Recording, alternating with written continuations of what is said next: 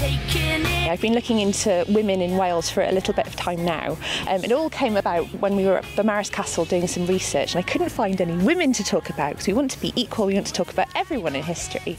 And after doing some digging, came across a woman who was working here called Cecilia of Kent. She'd been brought in to do some work at the castle, and a woman helping her. She was being paid the same amount as a male carpenter, and she and her helper were actually building massive catapults, weapons here at the castle.